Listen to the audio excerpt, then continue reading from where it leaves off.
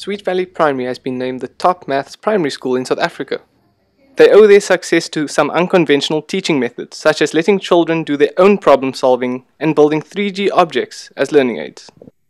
I'm extremely proud of what we've achieved with regards to the Maths Award, but I do dedicate this all to my wonderful staff. I think their input, their planning, and just looking at the best interest of our children and what's best for them.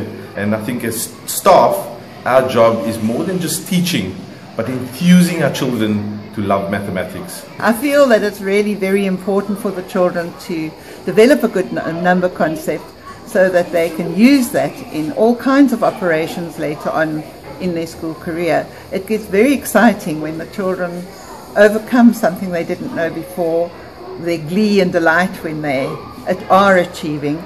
The self-esteem of the children is built up a lot, and that is very important to the performance in maths.